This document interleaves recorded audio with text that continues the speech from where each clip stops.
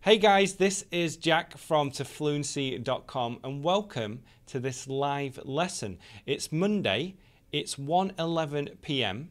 and we have got a lot to discuss today. We're going to talk about two news stories. We're going to look at the language used in both of these stories and just have a discussion about them. We've got some phrasal verbs to review and use this as an opportunity to ask me questions. So if you have any questions about learning English, then please ask them. If you want to know more about me, who I am and what I do, then ask questions as well. Let's just see. Comments. Okay, Stacy is here. Gemma is here. Let me start this comment section again. I had some technical problems before and I had to go back and start it again. So I'm just bringing up the chat box and I'll bring this onto my screen. Hopefully you can see this.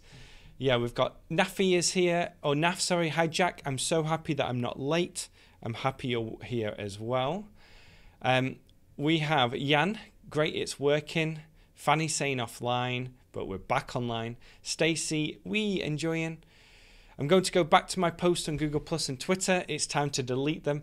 Don't delete them because it's the same video. YouTube decided it was going to be the same video. If you're watching the replay, you might be confused. Let's all just take a deep breath and start again. Okay, so as I said before, today's lesson, we've got a lot to cover. Got a lot of good things to cover. But first, I want to talk about this video. Did you see this video? Let me know in the comment section or the live chat a quick yes or no. Quick yes or no. The title of this video was Will I Win? I posted this yesterday. Now I'm going to explain what we did in that video for those who haven't seen it. A few people are answering yes, which is great. In that video, I talked about the fact that I have put on weight. I have gained weight. So that's a phrasal verb, to put on weight. I have put on weight this year. Now, my wife and I decided to set a challenge to enter a competition with each other. And the competition is this. Who can lose the most weight by Christmas? So we have a competition with each other. And I'm taking this competition very seriously. I want to win. I want to win this competition. And it's one of these things that I hadn't realized that I was gaining weight and generally just being a little bit out of shape. I stopped playing soccer because of the birth of our daughter. I was eating lots of stuff. I was drinking beer nearly every day and I was gaining weight. I was putting on weight. So we set ourselves a challenge. Gemma says, Kate will win for sure. Exactly. I think she's the favourite. She is the favourite. And without going into too much depth, she had a baby 3 weeks ago. So she put on weight because of her pregnancy. So she wants to lose some of that weight now. Alessandra has a suggestion. See if I can bring this up. Alessandra says, first of all, cut out sugar. You can also say cut off sugar, but it's more common to say cut out.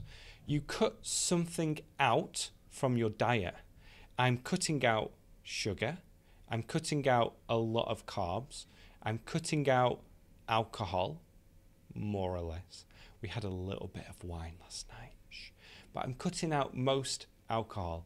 And I'm generally just cutting out lots of stuff to help me lose weight, to feel better. I think I've been doing this for about 5 days now. And after this lesson, or a little bit later, I'm going to the gym. And I'm going to weigh myself and have a workout. Very good. Heiter says it's a great way to lose weight. Just one O there. lose weight. Both will do a great job. She's won already. That's funny. Salwa, hello from Egypt. Good to have you. Marta says, do you like sport? I love sport. I'm going to start doing more exercise and more sport in general.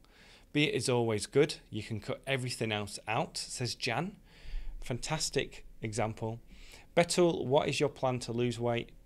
Eat really well and exercise a lot. I think women have a strong instinct or insistence on losing weight. We've got Diego from Venice. Eating's the best, says Starry. Yeah, very cool. Keep the comments coming if you are watching live. But let's go back to my slides now. I've got a lot to go through today. This is going to be a lot of fun too. Put on weight. That is the phrasal verb that I taught in the last lesson. Can you give me more examples of how to use this phrasal verb?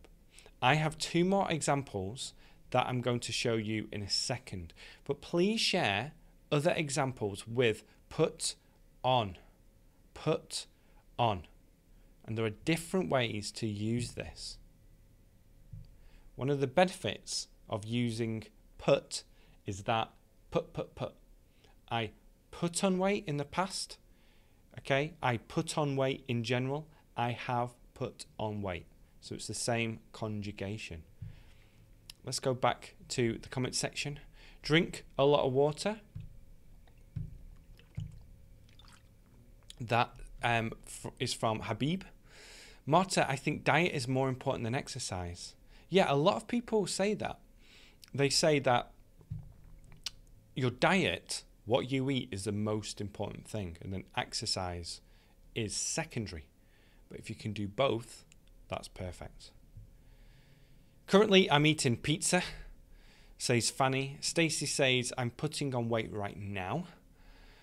Haroon, I want to learn English. You are in the right place. Nice to see you again with your wonderful way to teach English. Greetings from Barcelona. I love Barcelona. Danielle, Daniel, put on your shoes or put your shoes on. Fantastic. Put data on a disk. Put on your coat. I've put on weight for 6 years, says Batul. So we've got more examples of using put. I'm going to show you some more now.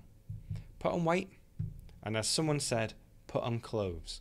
You can put on a t-shirt, put on a jumper, put on a jacket, put on a scarf, put on your gloves, put on shoes, put on socks, put on underpants, etc. So any type of item of clothing we can put on.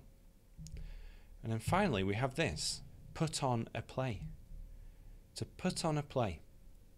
And this means to organize a play. So you're the person, if you put on a play, you organize that play. I can also say they're putting on a great play tonight at the local theatre. They're putting on a great play tonight at the local theatre. We have a great example from Jan. Look at the 1 second from the bottom. An art gallery is putting an exhibition on. Exactly. Great example. Great example. They're putting on a fantastic exhibition at the art gallery. Great. Let's go back to the presentation. Have a look at your screen now. And I want you to read that headline.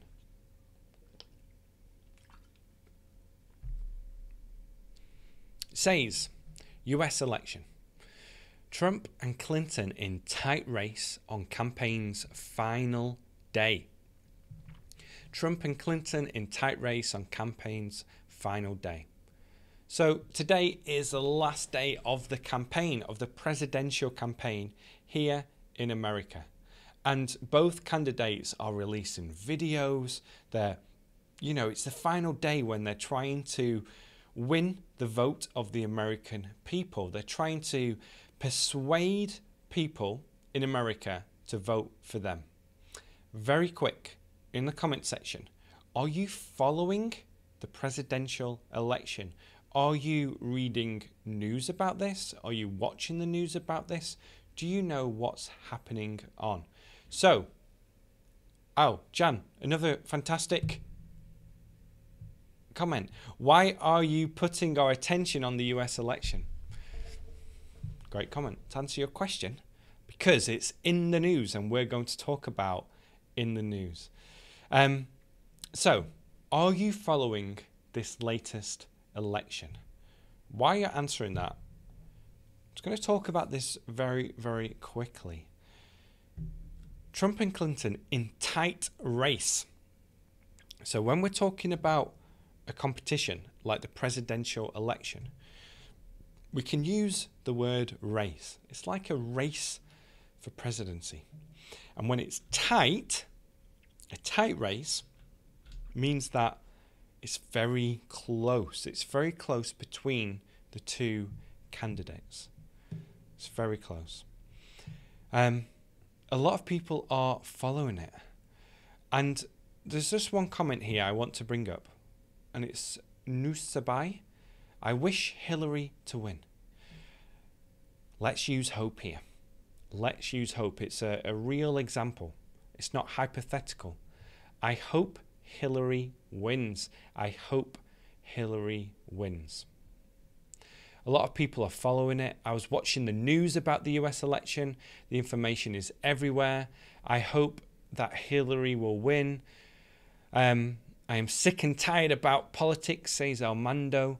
I am following. I like politics, says Elena.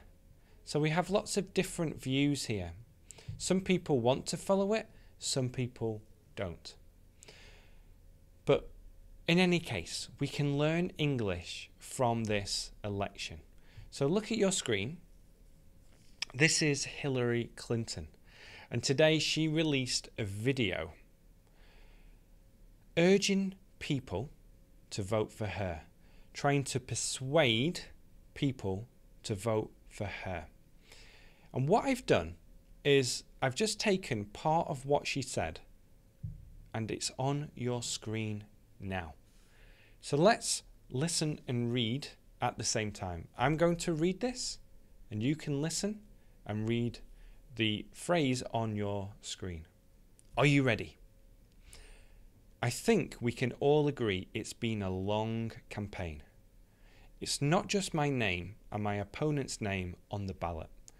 It's the kind of country we want for our children and grandchildren. Is America dark and divisive, or hopeful and inclusive? Let's look at that last sentence again. Is America dark and divisive, or hopeful and inclusive? Now, what she's doing here is she is saying that if you vote for Trump, then America is going to be dark. It's going to be a bad place. But if you vote for Hillary, then there's hope and everyone is included. But I'm going to focus on the word divisive in a second. First, let's go back to that first sentence. I think we can all agree it's been a long campaign. Now, this reminded me of what a lot of people say at the end of the day. And it's this. It's been a long day. If someone says this, have they had a relaxing day or have they had a very difficult day or an exhausting day? Has it been easy or difficult? Relaxing or busy? Let me know in the live chat if you are here live. Bring up the comment section again. Got a lot of people talking about politics and some strong opinions here. There's a little phrase at the bottom, don't hold your breath, Clinton won't win. Marta, a hectic day, exactly. If you say it's been a long day, it's been hectic. Betul, so difficult. It's been a long day without my friend, says Haita. Fantastic example. Difficult day, exhausted, difficult. Yep, you guys know it's been a long day means that it's been a difficult day, hectic. And people usually say this when they like talk to someone or they see someone and the other person says, you look tired, or are you okay?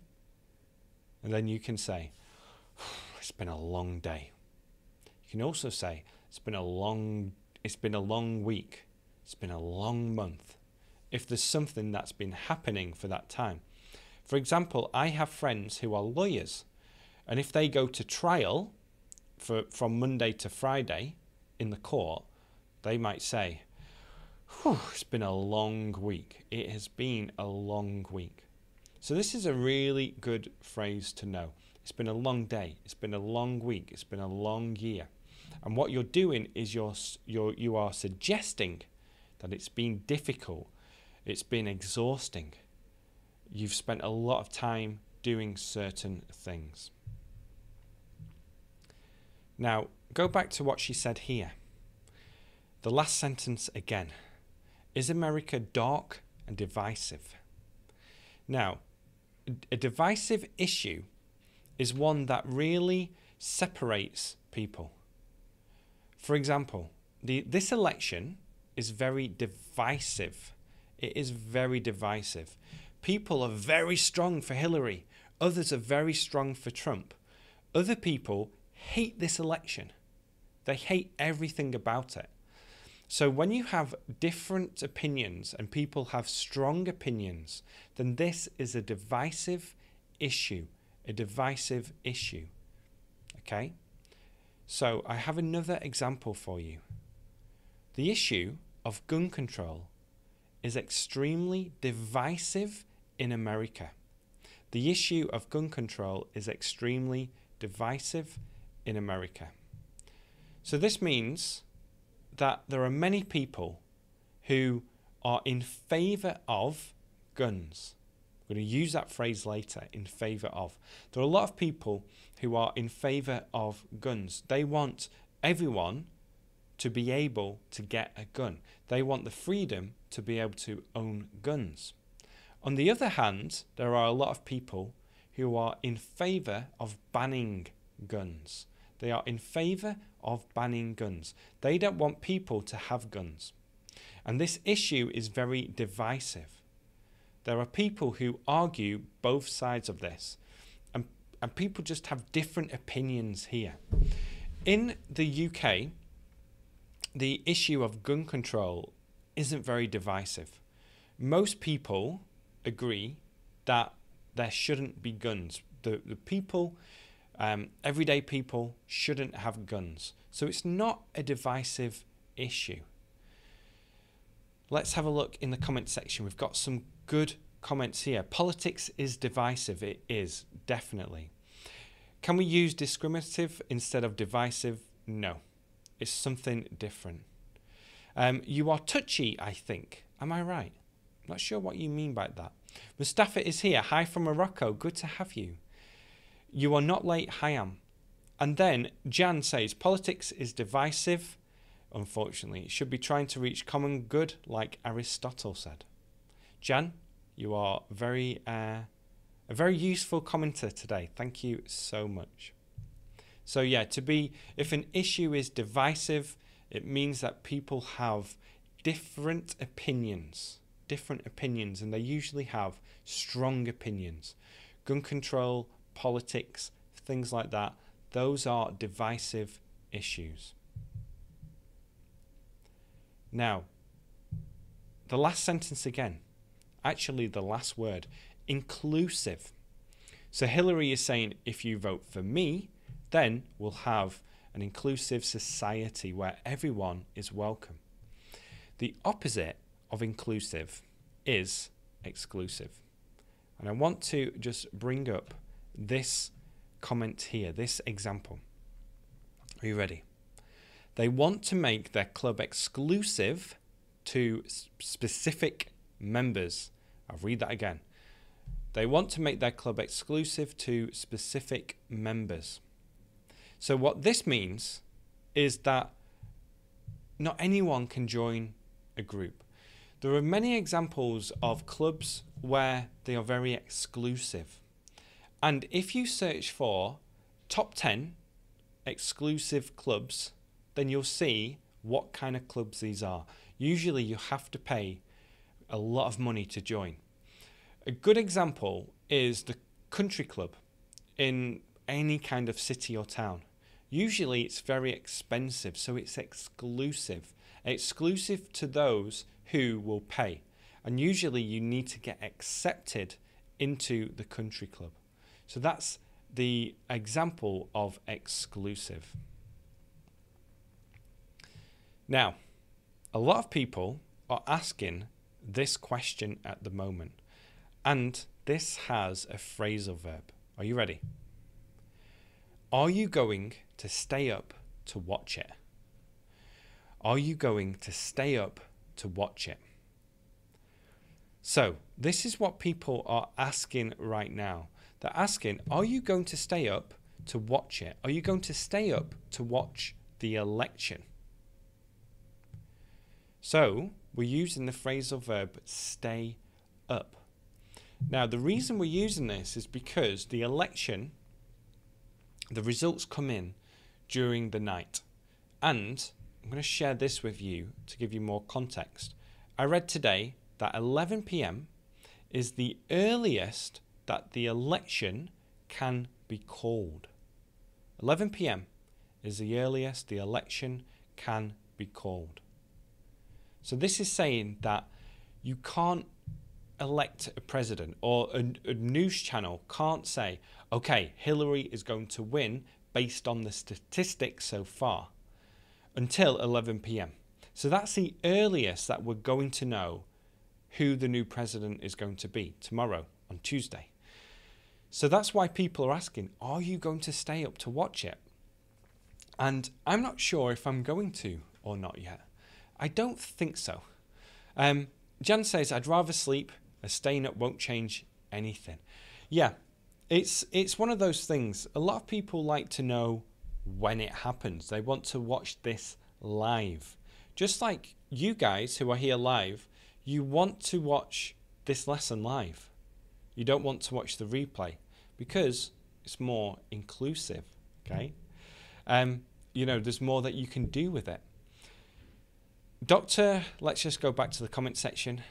I would stay up. So Dr. Rajani says I would stay up. Dan says, no, I'm not going to stay up to watch it. It is too boring. I love statistics. I love watching these things. So I want to stay up, but I don't think I'll be able to stay up. Especially because if you saw my Instagram or Facebook video before, the clocks went back 1 hour. So that means it's 1:34 right now, but it's actually 2:34. So that makes it more difficult to stay up later. Jan says your lesson is more interesting than the US election. Thank you very much. I want to stay up balanced in global friendship. Wow, that's a great comment. When the result is shown, I can watch it because of the time difference. In Syria, it will be 7 o'clock. I'm going to stay up with my way to fluency. Sure, I'd stay up to watch it. Someone else said I would stay up. Definitely, I am not going to stay up. Sleeping is much more important to me. Yeah, probably to me as well. We'll see. Usually, I fall asleep on the couch or in bed while watching on my phone. But we'll see. Maybe I'll stay up. I don't know. Let's change subjects now. I have a new topic for you. And this is going to lead to a question. Look at the picture and the headline on your screens now. Scottish primary school stops setting homework. Scottish primary school stops setting homework. This is interesting. This is really interesting. So there is a school in Scotland that has decided, to stop giving homework. Now, the phrase to set homework is the actual action when the teacher says, okay, today's homework is going to be exercise 10 from your book. That's the action of setting homework. You can also say to give homework, to set or to give homework. So this school in Scotland this primary school, which, if I remember, is ages 4 to 11, I think, ages 4 to 11. They have decided to not give homework. And I think this is going to be a trend or a pattern moving forward. I think different schools are going to stop setting so much homework. So I'm going to read a couple of things from this. This is really interesting. Are you ready to read while I say this, so you can listen and read at the same time? Here it is. About 80% of pupils and more than 60% of their parents voted in favour of an end to homework. Instead of homework, the children will be encouraged to read books and comics that interest them and to play. Let's read it again. About 80% of pupils and more than 60% of their parents voted in favour of an end to homework. Instead of homework, the children will be encouraged to read books and comics that interest them and to play. So this is something that's really different. A school saying, hey, we're not going to set homework, we're not going to give homework. And 80% of the children said, okay, that sounds like a good idea to me. So 80% of the children said, okay, we don't want homework, let's avoid it, let's stop this. But more than 60% of the parents agreed as well. So more than 60% of the parents agreed as well. And they voted in favour of not giving homework. So that's a great phrase, in favour of. In favour of gun control. In favour of gay marriage. In favour of not setting homework. So we talk about in favour of when we talk about issues. The last part, the children will be encouraged to read books and comics that interest them and to play. And this, I think, is quite, well, it's probably the key part of this. It's the key part of this. Because what they're saying is this. We are going to give children and encourage children to follow their own interests, to do things that interest them. And if you have followed me on to Fluency for some time, in fact, last week I talked about this in a live lesson. I talk about the fact that if you want to read in English, you should read things that interest you. I shouldn't say to you, hey, read this book. For example, let me move some things. Okay, you have to read this book for homework. Read this, nothing else. This is what you read. You have to do it. Because usually when people say you have to do something, we don't want to do it. It doesn't come from inside. And the idea here is that they're saying reading anything is good. And this is taking studies that suggest this, that reading any type of book or comic or anything is going to help your language if you're a native speaker or a non-native speaker. And that's why I always say read something that interests you. As long as you are reading, read something that interests you. And actually, let me just get comfy. My wife is a middle school teacher, and she had this time during the lesson where she said, okay, it's time now to just read whatever you want to read. Bring in your own books, and you can read them. And this is when people feel like they can explore, and they read because they want to read. And that's the idea here. The idea is for people in the school, children in the school, to read what they want to read. Let's just go to the comment section real quickly. Marcus says, practice drives perfection, a bad decision.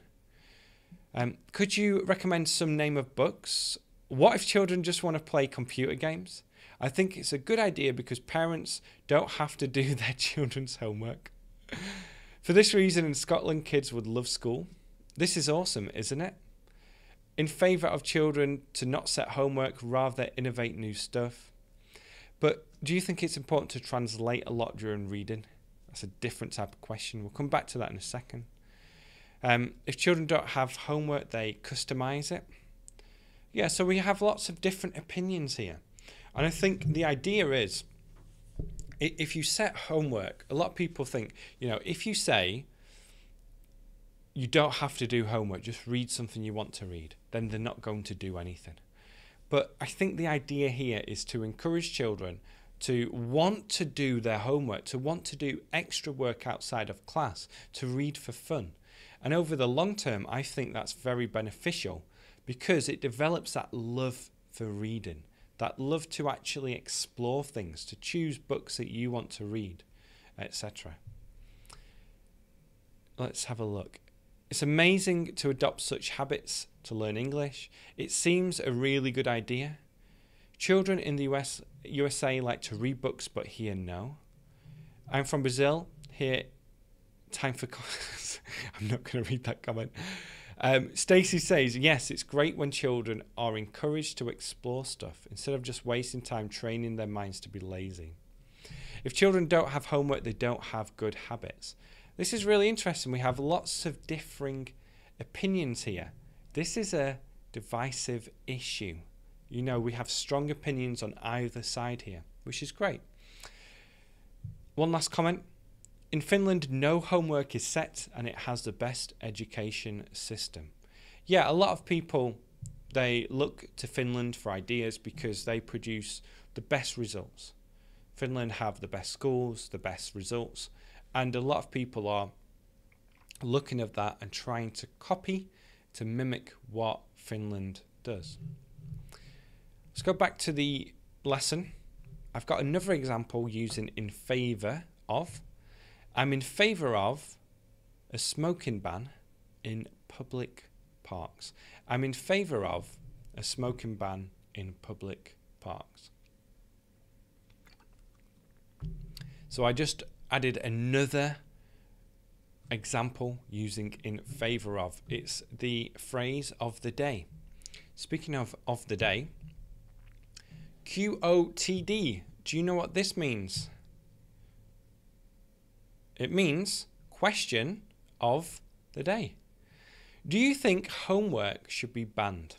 This is a question, and I want you to leave this on the video comment page. Do you think homework should be banned? And you can say, I'm in favour of, or yes, I think homework should be banned. No, I don't. Or you can say, it depends. I want you to give a great answer. And if that needs to be a long answer, then fantastic. So before I go, if you don't have my book yet, go to fluency.com/book. You can download it for free. The 5-step plan for English fluency. And if you want to learn exactly what you need to do to reach a high level of English, then join the English Fluency program to fluency.com/TFP. This will be fantastic for you if you want to reach a high level of English. Okay, everybody, thank you so much for being here. Be sure to answer that question on the YouTube page if you're watching live. If you're watching the replay, you can do that as well. Give this video a big thumbs up. Hit that button, click thumbs up, subscribe if you're new, and please share this with anyone who would find it useful. Okay guys, thank you for being here. See you in the next lesson.